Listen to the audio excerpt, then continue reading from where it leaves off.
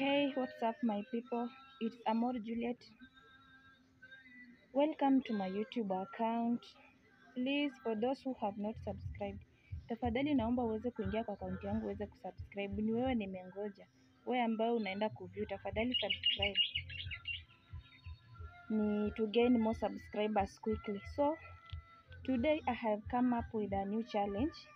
Kuna hii meal ambayo naenda kutayarisha na nishaanza kuna steps ambazo nimeanza na nikafikia mahali fulani, sikutaka kumalizia.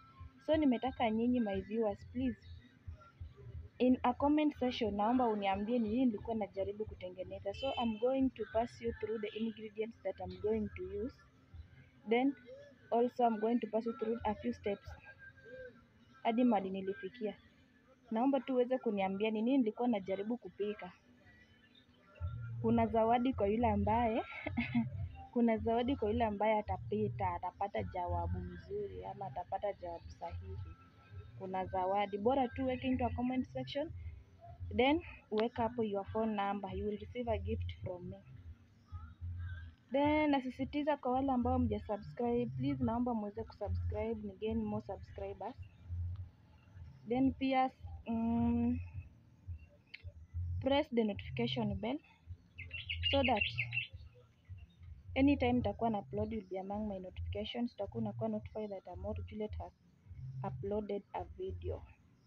Then also don't forget to share, like and subscribe for those who haven't. Okay, so let me take you through the ingredients first and a few steps that I went through. So hizi ndo requirements nataka kwenda kutumia to make it. As you can see, kuna ndizi hapo, mayai mbili, hapa ndani kuna fresh milk inside here, cooking oil, salt, sugar and the frying pan. So these are the requirements so far. So let's get started.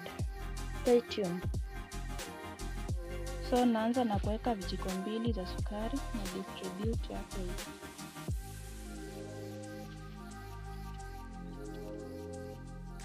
Then I add the second one.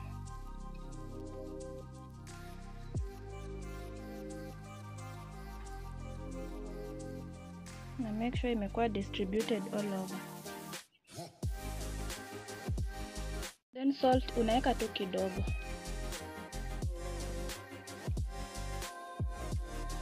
Si mingi kama sukari, juu itakuwa kali sana, so unaweka tu chumvi kidogo, like a half a spoon. I'm talking of a tablespoon, hii spoon ndogo. Alafu sasa unaanza kupanga hizi ndizi ndani. Hizi tulikuwa tushachambua tukakata vipande pande. Napanga hizi ndizi ndani vizuri.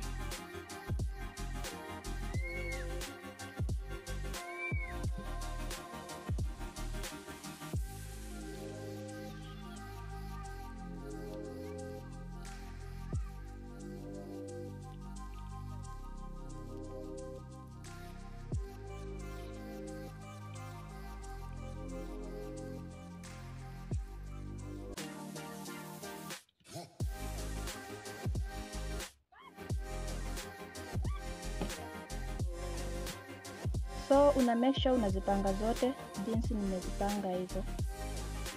Alafu so next tunataka tugongelee mayai. We mix with the other ingredients then tuweke hapa ndani. Hizi ni mayai mbili, unazipasulia hapa ndani then you mix them thoroughly.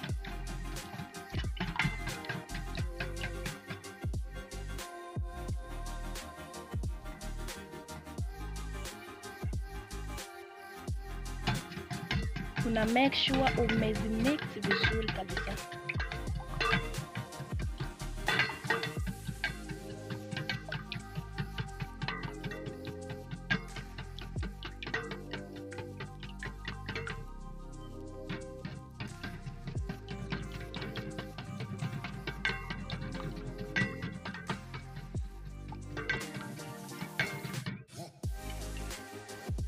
Tukishamaliza, we add fresh milk.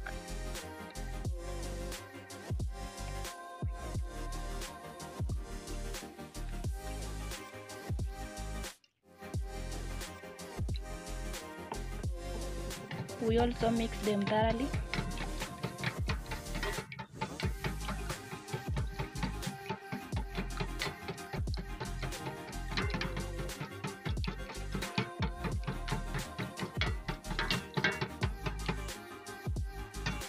Mix them until you make sure they turn into a homogeneous solution.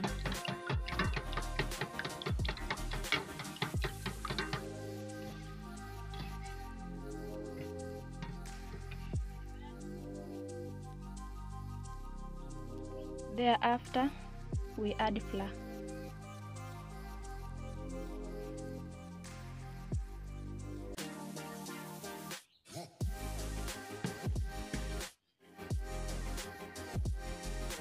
Ukiwa na any question, let me get it into the comment section. Ukiwa na swali lote, acha nilipate kwa comment section.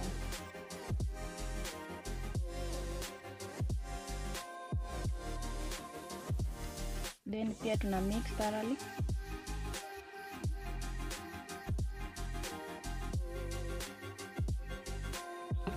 Naendelea tu kumix. Na mix kwa muda ndio at least itan, at least ishikane vizuri.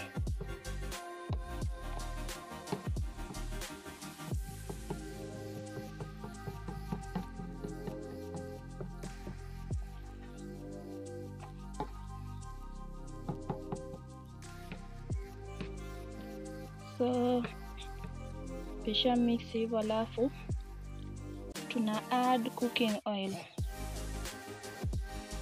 kiasi tu like 2 spoons. Then pia tuna mix pamoja. Make sure ukimix, una make sure hiyo solution imeturn into a homogeneous solution. Kusiwe na some layers.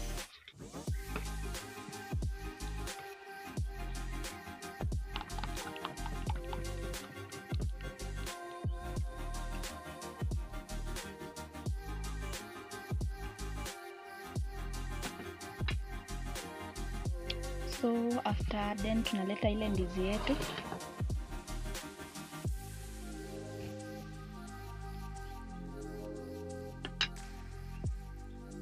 Alafu tunamwagilia juu.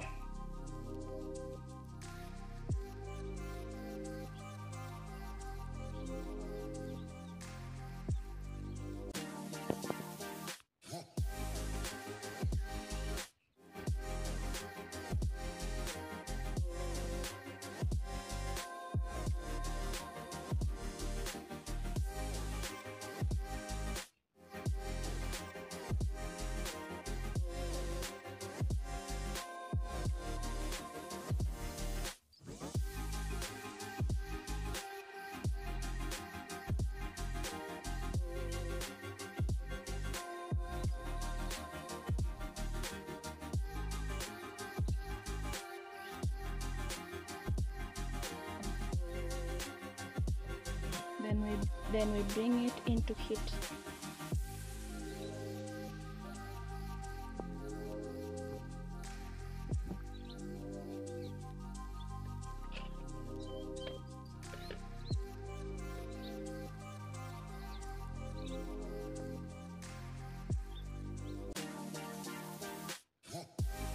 Unachai heat na una make sure moto si mingi. Heat ikuwe medium. Halafu tunafunika, tunaiacha for some minutes.